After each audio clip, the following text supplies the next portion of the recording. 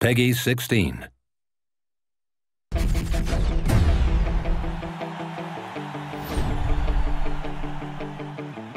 everyone, Sean Ramjag Singh, producer on NHL 13. Today we're going to talk a little bit more about EA Sports Hockey IQ.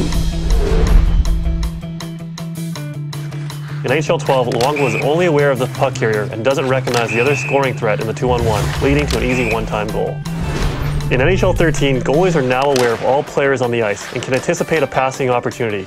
You see here that Luongo reads the pass, cheats left, allowing himself to easily get across and make the save.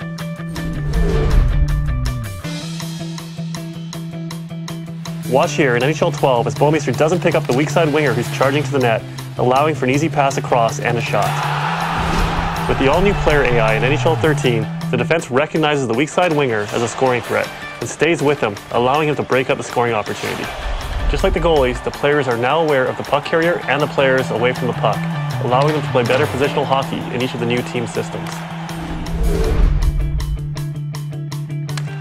In this NHL 12 example, watch as the Sabres are allowed to easily break out to the neutral zone without any pressure from the Blues defense.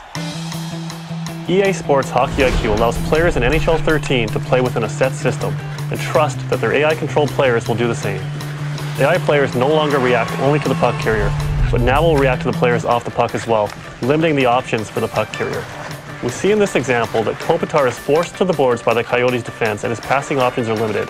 This creates a turnover at the blue line. Players are no longer allowed to easily skate through the neutral zone and now need to look for passing options or play a dump and chase style, depending on the defensive system in front of them.